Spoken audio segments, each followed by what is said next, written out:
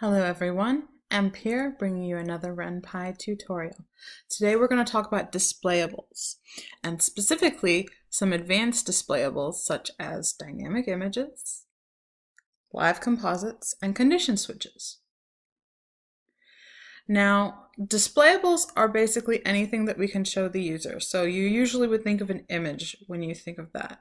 And any displayable can be saved as an image with the image statement. But when you think of an image, you think of something still.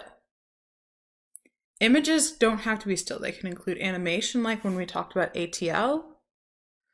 They can include changes based on what a variable is. And they can include more than one image laid over on top of each other.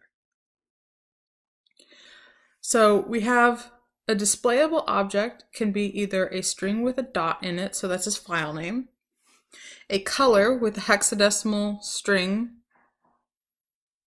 like that, like this, so 000 would be black, FFF would be white, and they have some other,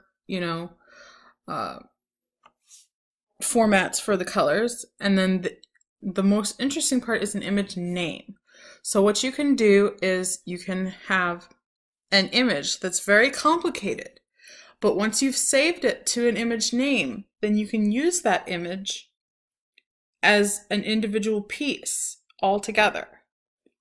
So to show you what I mean, I'm going to be using the Limos sprite from Ocean Pearls, an upcoming visual novel by Chouette.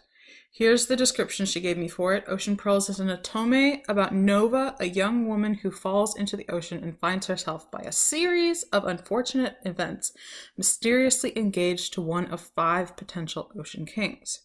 Its genres include romance, drama, comedy, and even a little bit of mystery as she and each respective king try to annul their engagement. So that sounds pretty interesting. Let's see Limos here. So here's the Limos animation, which is something she provided as a GIF file.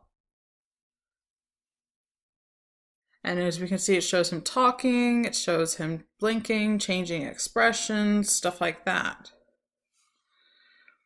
So this is basically what it looks like, but it's in here in a bunch of different images.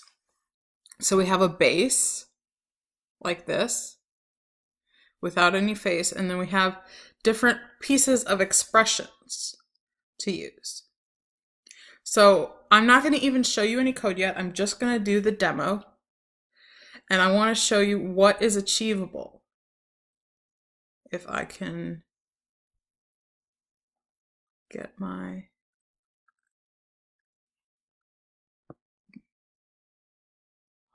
hold on. Looks like it forgot where to go.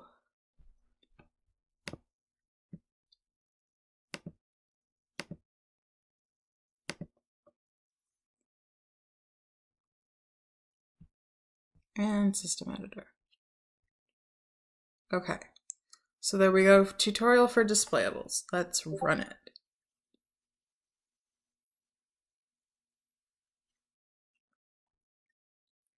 So here's Limos. I've obviously got all the pieces together. You saw he just blinked.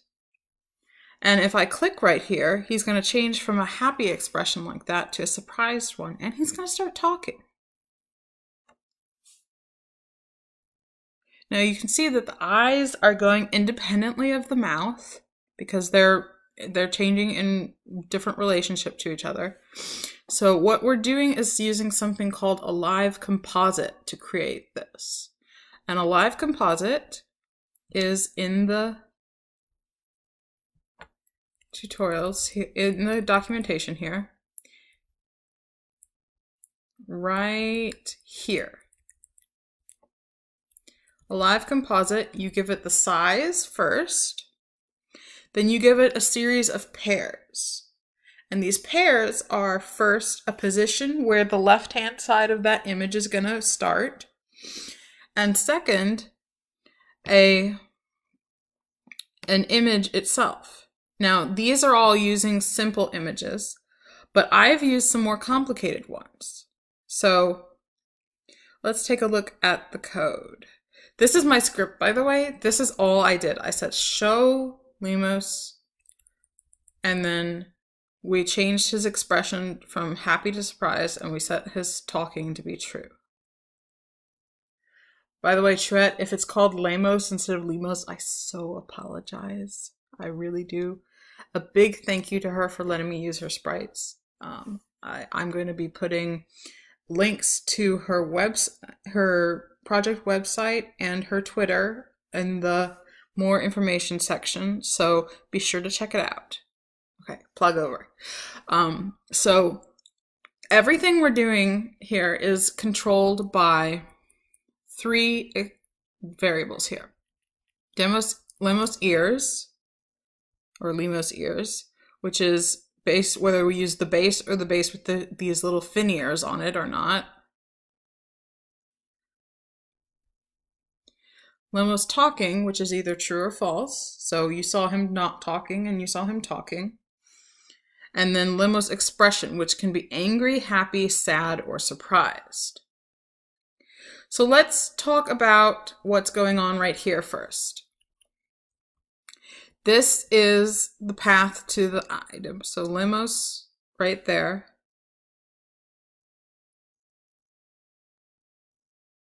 And then we go through his expression. So if he's happy, then it'll go into the happy folder and so on.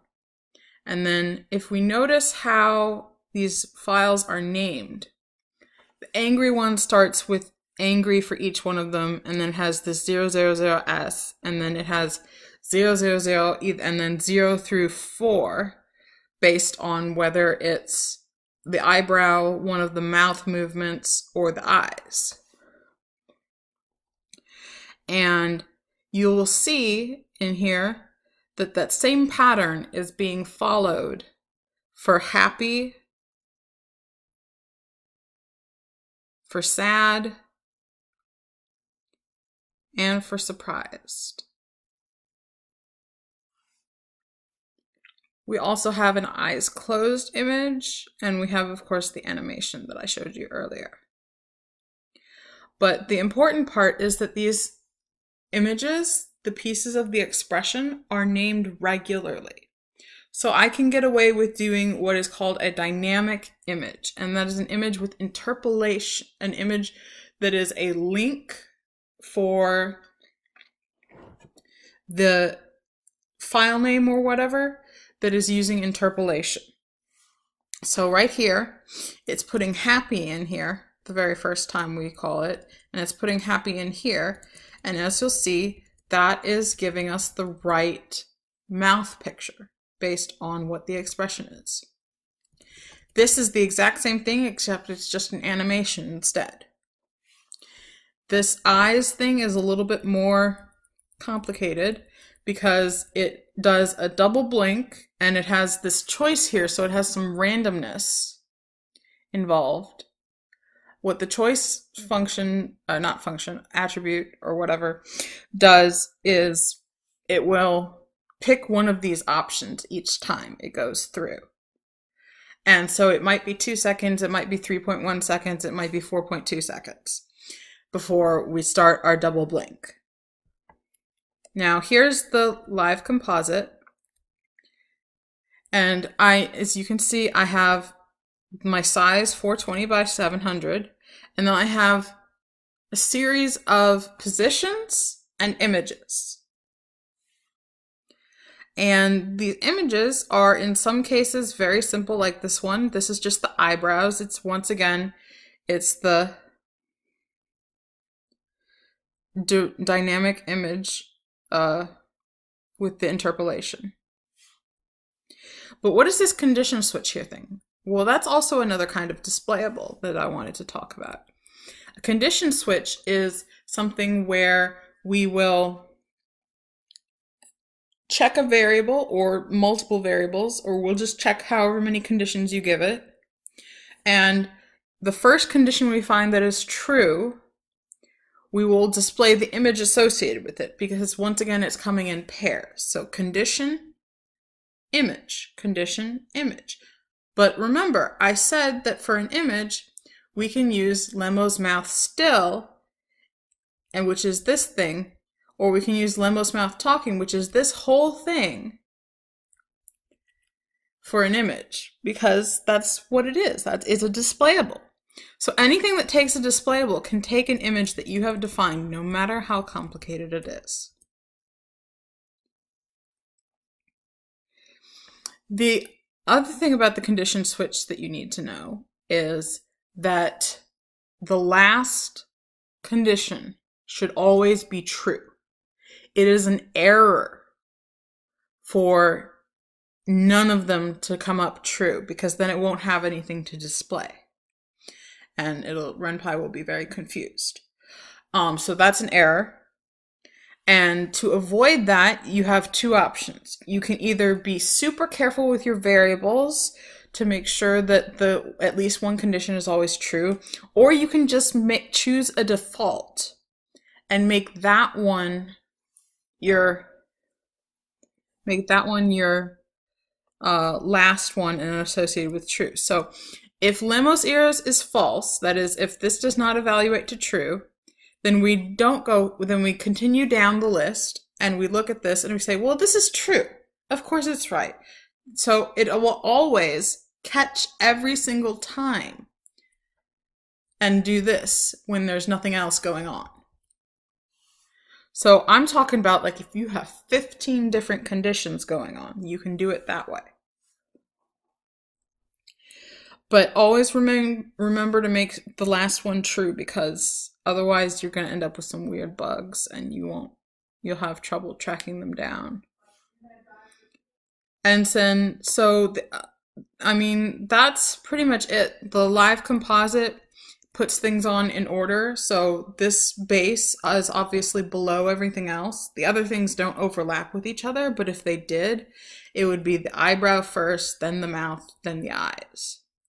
So that is how you do live composites. That is how you do condition switches, and that is how you do dynamic images with interpolation. I hope you guys found this interesting and helpful, and I hope you check out Ocean Pearls when it comes out.